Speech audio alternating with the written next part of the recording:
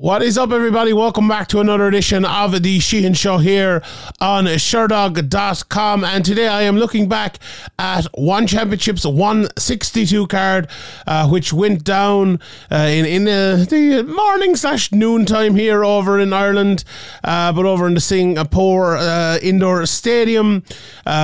Doubleheader again from one, so we're going to be looking at the first card here, the 162 card, headlined by John de Bella versus Peimian Zhang, with a good few MMA fights in through it too. I'll give you a breakdown of all the fights that happened on it today, but overall it was probably not as good as their recent cards, while still being a good card. There were some nice finishes on it, some very, very good performances, especially Reece McLaren's probably the standout performer for me, but we will obviously get to that. But yeah, all in all, a pretty good card, a pretty good way, I suppose, to start off a massive weekend in the world of mixed martial arts, with obviously the 2-1 championship cards, with the massive UFC as well. And yeah, very, very interesting.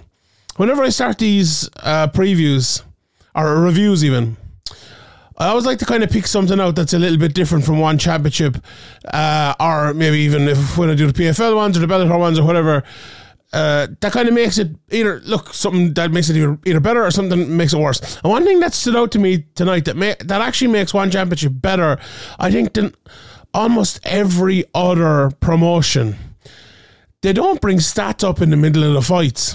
And if they do, it's rare and needed, maybe.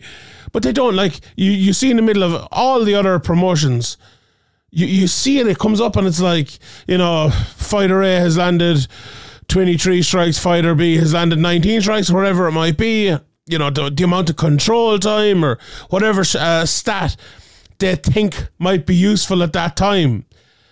And One Championship don't really do that, and I like that. And I think it goes maybe with their ethos of this being martial arts and this being about the actual fight itself. And, you know, we'll kind of look at the judging afterwards and decide what that is, or we will, you know, go through the stats afterwards and see the meaning of them. But when we're in the fight, we're in the fight. And you know what? I really, really like that. As someone who is a massive advocate for judging and all, I think I think it actually should be separated from the fight at the time of the fight, unless you are obviously the judge, or unless you are the commissioner or whatever. But when you're sitting down to watch the fight, I think the stats can be deceiving a lot of the time, and also unnecessary a lot of the time. And to not have them in One Championship, I hadn't even thought of it before, because, you know, you wouldn't really think of it when it's not there. But today, watching the card, it really kind of stood out to me, because it was one fight.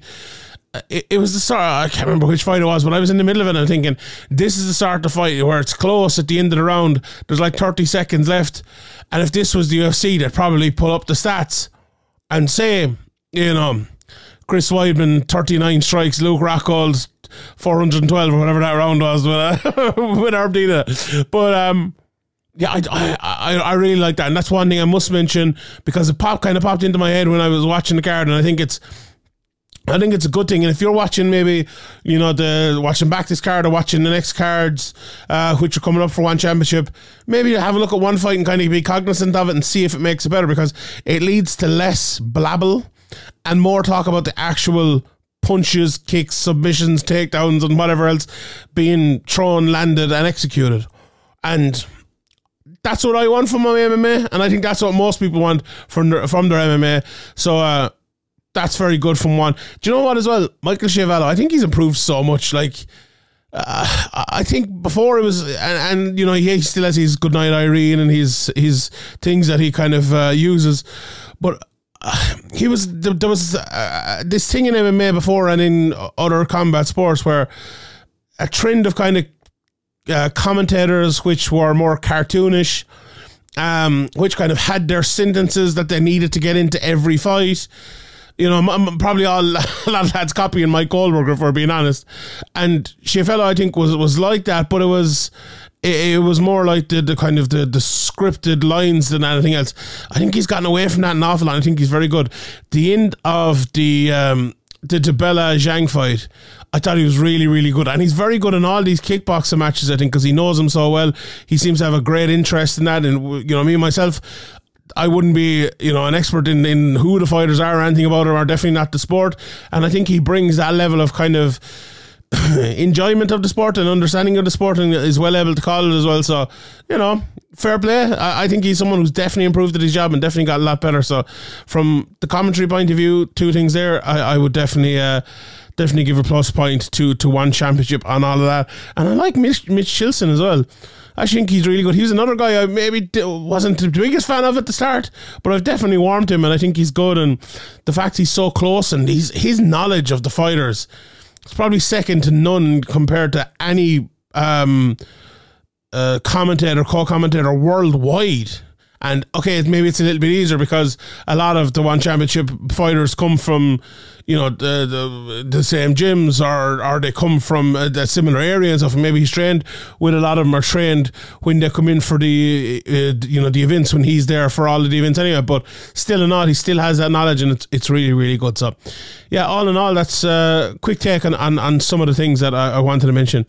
Let's get into the cards. The cards started off with a fight. This must have been very late coming through, because I did my preview earlier on in the week. I did my betting preview only a couple of days ago, and this fight still hadn't been announced. So it was Ruslan Emilbek versus Ben Wilhelm in the 185 pound welterweight division, which they have, which is kind of weird. I thought so. It's Ruslan Emilbek Uulu. And Ruslan, I think he was really, really smart. Such a smart fighter. He tricked Wilhelm into going to the floor at the very start. Now, if people were watching it, he kind of grabbed a low clinch and kind of gave up the neck to act like Wilhelm was kind of doing a head and arm throw on him. And he kind of let him do it and then got his back. It was really, really smart. And, you know, it's the type of thing that we're thinking a lot this week about, you know, the Oliveira and Makachev fight, and thinking about how, you know, jiu-jitsu guys are, and that's probably maybe a bad example here, but how jiu-jitsu guys get the floor. Let's say someone like Mackenzie Dern, right? If she could give up someone a head and arm throw, just like let him head and arm throw her and then pop out and take the back, wouldn't that benefit her greatly? You'd have to give up the position, give up a throw, maybe give up yourself getting hit hard into the ground, but you might win the position because of it, or you will win the position because of it. And Ruslan did that here, and I think he did it really, really well. And as I said, ended up getting the back, and you know, looked like he was going to get the finish for there, but Wilhelm was strong. He ended up throwing him off. Then Ruslan got a takedown of his own from a throw. Didn't let Wilhelm throw him this time. He actually got the throw, and he just kind of big brothered into him. He was just too big, too strong, too aggressive, and was just kind of taking the fight away from him. Took the back again. He got up. Did Wilhelm, no quitting him whatsoever. Got the fight to the clinch, did Ruslan. He landed a load of knees in the clinch. Those knees were kind of nasty. Took the back again, this kind of pulled him down, and then just as the bell was about to go, sunk in the rear naked choke and got the tap. It was a real, you know, 4:58 of the first round, so it was a real, real late one. I thought the round was going in, I thought he was going to survive, but it wasn't to be. Almost had him a couple of times earlier, but as I said, Wilhelm defended very, very well. Looks a strong guy as well, and was able to get out of it. So very, very good win for Ruslan there. Moves to 19-3, I think, in his career, something like that. So yeah, a top performance there for him, and he's definitely someone who, you know, with that many fights, you'd have to put him towards the top of that division. You know, you look at Soldic here coming in, and he's I know he's fighting coming up soon, and he has a name already, but a couple more wins and it could be a big name like that. And you know, he lost to Zhang last time out back at when the start of this year. So but it was on a great win streak as well. Before that, he lost a couple of fights before that, but was on a great win streak before that, and fought a few names as well. So be interesting to see where he goes from here. The next fight in the card in was a Muay Thai fight between Denis Puric and Tagir Kalilov.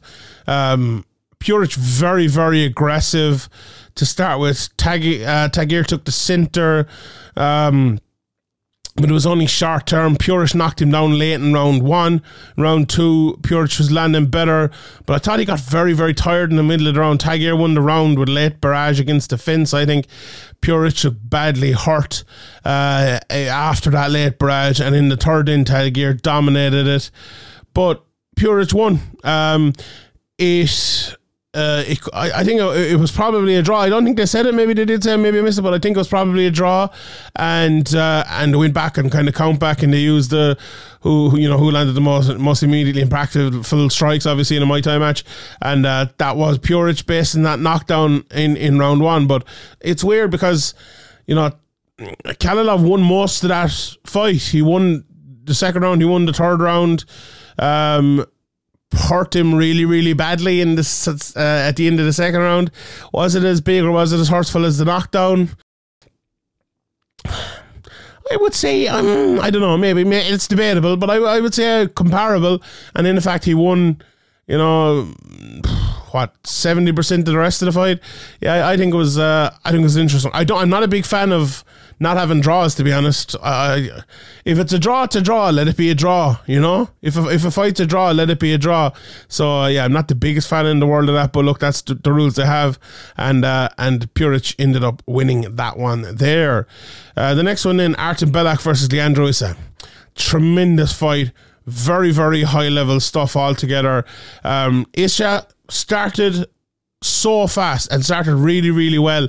Got the clinch, got the takedown immediately, looked really, really strong into the mount, almost at the armbar. I think, what was it called? The S mount or something like that. I don't know about this jiu-jitsu stuff. But he defended it well. Did Belakh. Landed some big elbows into half guard in, passes into mount again, got that very, very high mount again, the armbar again, but Belakh quickly out, and he himself landed on top. Landed a couple of shots, but Issa got the omoplata to get himself on top again. All in the first round, that was. Round 2, Belakh landed a big right hand, kind of shocked off the clinch, and it looked like things were going good for him, lands the knee. Then Issa kind of struck into the clinch. Belakh landed on top, but the armbar again into the omoplata sweep for Issa, landed him on top. Mount again, armbar again, and this was a full-on armbar this time. Got out of it, but it was like it was the armbar, the Rousey, which Rousey one? No, it wasn't Rousey's in Ghana, but the one where you put it under your arm and you pull back the armbar. That wasn't enough. Then it was the straight, armbar to grind to belly button type of one. Wasn't able to finish him either. Got the back then after he got out. Took the back, landed massive ground and pound. Did Malal, and it looked like it was an insane comeback on the cards in, because I thought he was going to get him out of there at the end of that second round, but Issa survived and he kept going. The start of the third round, Belakh landed 5 or 6, and maybe I'm understating that. Like, after, it looked like the fight was over with Issa with the armbar. It really, really did. It looked like it was full on, and when he got out, he got that back, and that ground and pound was huge. It was an insane round, like up there with it could have been a comeback of the year, round of the year type of one if maybe it had ended, but maybe fall short because it didn't get to finish. But a mad kind of back and forth there, and then, as I said, the start of the third round, Belakh lands 5 or 6 right hands to start it off. Looked like it was he was going to get the finish. Landed big McGregor elbows in the clinch. It was almost finished, and Herb Dean was kind of standing there and not really even looking at it. I was like, Herbie, I was thought the fight was going to be stopped, but it wasn't. And Issa almost immediately landed on top because Belakh kind of got tired. There was blood all over the place, so they kind of slipped out and got back up. Belakh right hand again. Issa pulled guard. Back up then again after some ground and pound. Lovely Issa jab. Both were really, really tired at the end of the fight. And Belakh ended up taking to unanimous decision. But God almighty, at the midpoint of the second round, it surely didn't look like that was going to happen. He looked like he was dead to rights. He looked like the fight was over after losing the first round as well, in my opinion. But he came back, almost got the finish, and then he won the third round as well. But as we know, it's the fight is scored as a whole in one championship, so it's a little bit different. But yeah, really, really fun fight there. And I wouldn't mind. Do you know what? I wouldn't mind seeing a rematch. I don't think they'll do it, but and there's a few fights on this card I wouldn't mind seeing rematches. But Belakh, I told you in the preview, his ability to kind of strike fearlessly because of his wrestling, because of his ground game, it makes him really good. In this fight, it didn't really show because Issa was so good on the ground as well. You know, it's kind of a precursor to what we might get for Murtaaev and Oliveira. But however, I think Belakh will be better in future against people who aren't, you know, I think Issa is a world champion in jiu-jitsu, isn't he? So I think he will be better in future. Not that he wasn't good today, and he won today against someone very, very good, but tough matchup for him. You know, styles make fights, and this was definitely a very, very tough style matchup for Belakh, but he came through it and won. Next fight in the card in was back to MMA, and it was Roni Saputra against Y2K, and again, Roni got the first round submission. I think he's 7 first round finishes in a row, almost all of them submissions. And he looked, you know, do you know what? I don't know that he looked as good as he has in the past. Even physically, I thought he looked a little bit off coming into the fight, but still, he got it done, and I'm sure it'll be better again next time. But immediately, Roni went across the cage, got a big double leg, big takedown, jumped on a heel hook, and that was basically that. There wasn't much more to it. It only went 2 minutes and 16. A lot of that was holding him against the cage, trying to get that takedown. You know, Roni is and I said it about Y2K in the preview. Once he is taken down, he's actually very good defensively, very good at getting back up. But there was just nothing here. He fell back on that heel hook when, you know, Y2K was doing his best, but there was really nothing he could do. And, you know, Roni at that 135 pound class, there's a few guys there now at the moment, and I think he will be I think he'll be quickly vaulted up that division because he's exciting, he's good, and I think do you know what? He's a cool name as well. Roni, what a great name. Roni Saputra, it's just a great name. But yeah, very, very good performance as well. Not much to review on it because it didn't go very long, basically just a takedown and a heel hook, which was very, very impressive. But yeah, definitely a guy to keep an eye on, and definitely a guy we need to look forward to in the future. Back to my tied in for the next fight, Jimmy Vienot against Niclas Larsen.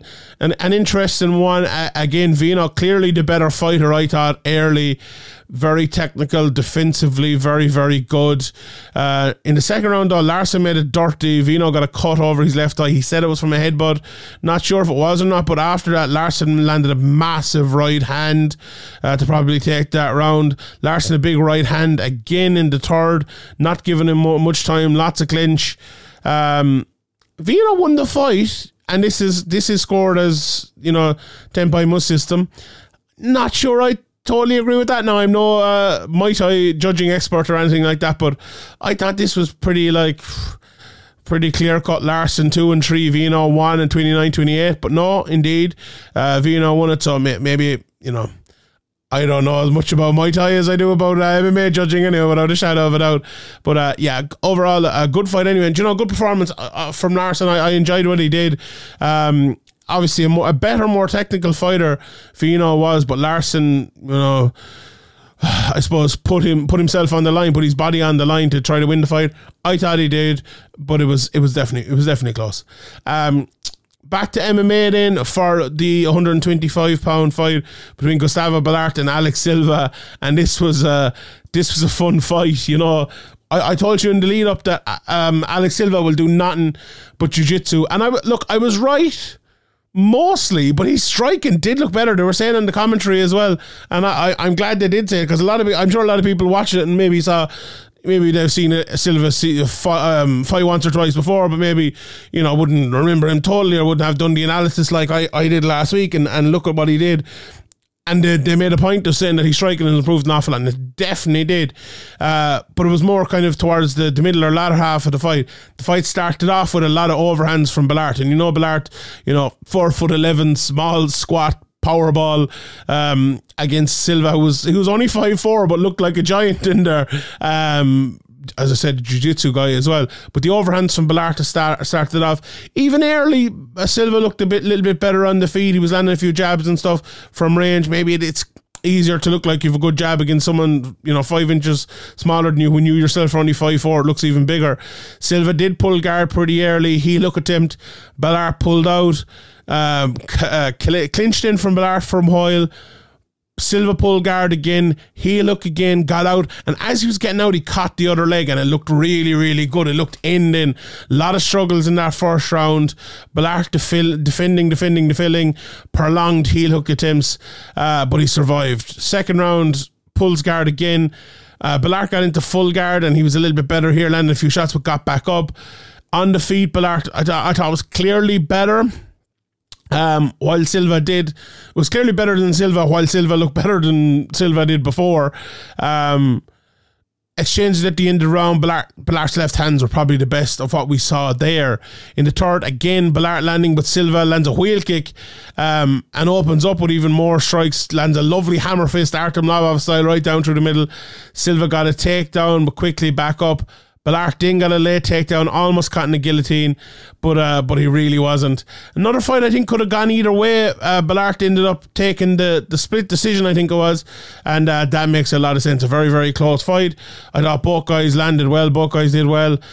I picked Balart coming in, but do you know what? I probably would have given it to Silva for the closeness of those heel hook attempts and that wheel kick that seemed to hurt Balart. I don't think Balart landed anything that hurt Silva as much as that shot hurted him. So, very interesting fight there. Back then to a kickboxing fight, the first kickboxing fight of the night. Constantin Rusu versus Islam Murtaaev. Very close first round. Rusu looked looser. That's a hard thing to say. Rusu looked looser on the outside. Islam was stoic, and he didn't really throw enough in that first round. And the same again in the second, to be honest. Rusu pushing the pressure. Nice left hand from Islam at one stage, and landed one left hook, and it was. We saw more in the third round, but in the second round, it's kind of all he threw. Way better though from Islam Murtaaev in the third round. Landed 4 or 5 lefts. Head kick from Rusu, late exchanges. Not a classic, I would say. Rusu got the win there, and he deserved it. Then we had the top 2 fights, which were really, really good and really, really interesting. I told you coming in that this Reece McLaren Windson Ramos fight was a two BJJ guys. It'll probably be 15 minutes on the feet and McLaren will win because he's better striking. Now, I was more than 66% right, I would say, because it only went to 10 minutes. McLaren was better on the feet. We didn't see much, if anything, on the ground. Just the 1-2s from McLaren early were just money. He was just landing them over and over and over and over again. As Chevella called them, 1-2 kangaroo down the middle from McLaren. And I suppose he's allowed to say that because he's an Aussie as well. But we're all the one. And Ramos was just too slow. He was just that was the end of the story. Couldn't close the distance. Reece was hitting, slipping, doing really well. Huge left hook from Reece late, and then an even bigger right hand after it into mount. But the round ended there. Dominant first round from Reece McLaren. In the second, Ramos, do you know what? He looked a little bit longer, and he was obviously more defensive in that second round. McLaren changed to southpaw. Didn't have massive success, but it was smart because when he changed back, he did have a lot more success, cutting off the cage really well. It helped him a lot. That was the key, I think, to this fight not turning into a close fight in the second round, if you get me. The leg kicks, landed a big spinning kick, and that 1-2 down the middle again. Went to the end of the round, and Ramos was getting up off his stool to get back, and then he didn't get up, and he just sat down, and they were like, what's going on here? And they showed it, and he had a massive swollen foot, so it looked like he broke his foot. I'm no x-ray machine, but it looked like he had a broken foot, and he couldn't continue. So yeah, fair enough, he pulled out, and McLaren won the fight. But he was going to win that fight anyway. He really was. He was dominant. He was clearly better. I didn't see a way back for Winston Ramos, if I'm being honest. And Reece McLaren looks a threat now in that division. He called out the champ, who I believe is fighting coming up very, very soon, if I'm not mistaken. And that'd be a fun fight. He says he's been ranked at number 5 for a good while, and move up that division is probably a good thing for the whole competition, or the whole promotion even, because he's very good and a very interesting watch. And in the main event, what a matchup this was for the vacant flyweight kickboxing world title. I just kind of wish, I was talking to my guy Ian O'Neill as well, who's been on the show with me a few times. We were both kind of saying, God, I wish this was in the smaller gloves, because it would have been absolute, you know, bananas altogether if it was in the smaller gloves. But anyway, Peimian Zhang, the fighting rooster as they call him, against Jonathon the Belakh, an absolute mad pace from the start. Zhang looked great at the start, just so fast, almost like one of the fastest people I've ever seen fighting in my life. Looked powerful too, but Belakh grew into it, walked forward and landed, fighting out of southpaw stance fight, landed that straight left towards the end of the fight, or the end of the round. Probably didn't do enough to win it, but it came on well in the end. After, I wouldn't say a slow start, it was just a really fast start from Zhang, and he dominated the first, 70-80% of that round. Again, in the second round, Zhang started fast, but the Belakh came into it much quicker here, didn't leave it till the last 30-45 seconds or whatever it was. Mad exchanges in the last minute of the second round, ball landing backhands, ball landing big shots in there. Leg kicks were the story of the third round, because they were just spamming them, leg kick after leg kick after leg kick from both guys in the first maybe minute and 20 of the round. Lots of body shots then landed, a few, including a few kicks, and they were just trading late. Zhang slipped from a high kick midway through, but the high kick still looked very good. I wonder though, did it not maybe score as highly because he slipped? And I think it could have been. In the fourth, it was the Bella's high kicks that were the standout thing to me, and this was the first time in the fight where I think he was like clearly winning, if you get me, but that got him tired. I thought he was very tired in the middle of the fourth. Zhang won the midsection round, the Belakh came back late, so again a close round there. I really these rounds, and these guys are so small and so fast, it's hard to know who's winning. I leave that to the experts. I don't even know what my score is, to be honest. I thought it could have been a draw at the end of it, but anyway, we had the fifth round close, but Zhang was seemingly landing harder. Nice check left hook he landed, and the Belakh, it looked like he was kind of, maybe on the backward foot here. It looked like Zhang was maybe going to take it, and then he lands a massive left high kick knockdown, and the rooster got up. He had the cock crew in the morning, and the rooster stood, and he survived, and he came through it really well. The Belakh said at the end, if he had another minute, he would have finished him. I probably don't agree with that, to be honest, because the rooster was so tough and survived towards the end of that round. But in the end, he lost, and the Belakh won it. I thought it was another one that could have been a draw. It was a unanimous decision for the Belakh, and a big win for him. He was very emotional afterwards. His father was a former world kickboxing champion, representing Italy, representing Canada and New York as well, he said. So that's a great fan base to have, the three of those places. But a fantastic stand-up fight, and one that if you missed, you probably should go back and watch. So yeah, all in all, I enjoyed the top two. That's the most important thing, I suppose. Probably two best fights of the night. The best fight of the night was probably the main event. The best performance of the night was probably Reece McLaren in the co-main event. And after, that's the main thing, I suppose. Echo Roni as well, very, very good. Really looking forward to seeing what Belakh does in the future as well. But all in all, yeah, as I said, pretty enjoyable way to start off the weekend in the world of mixed martial arts.